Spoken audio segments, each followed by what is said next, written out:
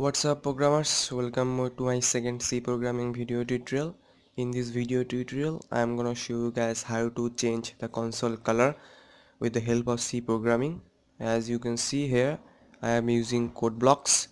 It doesn't matter whichever compiler you use, it always comes with a black colored console with white font written on it.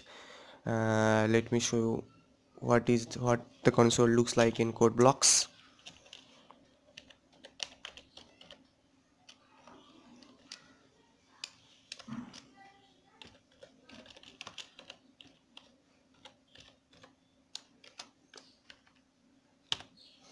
If we compile and run it, and this is the console of code blocks. As you can see, it is a black window with white text and it looks like very creepy to me, and we are gonna change it with the help of the C programming.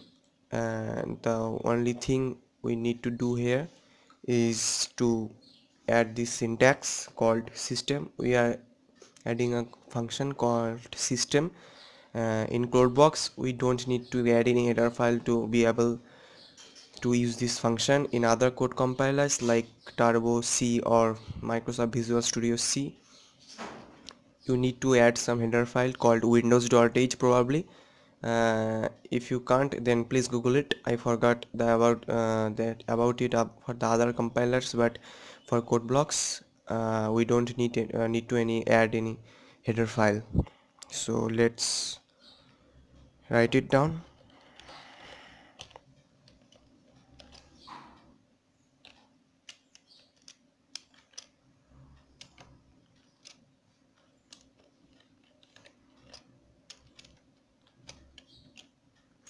I remember in double quotes we need to write color. All the letters of the word color should be in uppercase. After that we need to write the color code. There are many color codes actually. These are the color codes 0 1 2 3 4 5 6 7 8 9 and A to F. Remember, every color code comes in pairs. That means if we write 0 and A, then it resembles a color code where 0 stands for the background color and A stands for the font color. So you can make your own color combination where 0 is black and A is light green, lime actually. So you can make your own color code, but it's the one I liked most. So let's save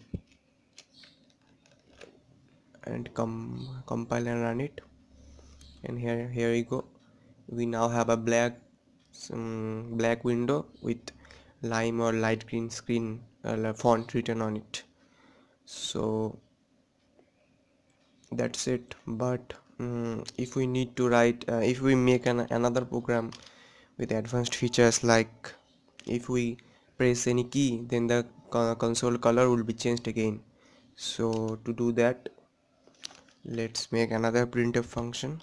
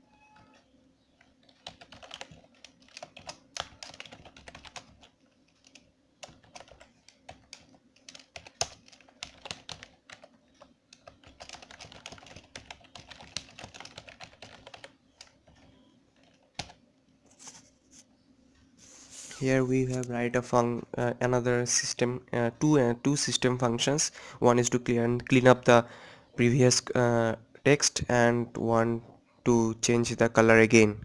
Let's compile, let's first save it, compile and run it. Then hello world, enter any key to change the color. If we press any key, then it changes the color. So that's it guys, I hope you like it, and don't forget to comment, like and subscribe to my channel. If you like my video, then please thumbs up. You can also thumbs down as well, but if you want me to make another more videos on C programming, then please like, comment and share, and all don't forget to thumbs up the video. Thanks.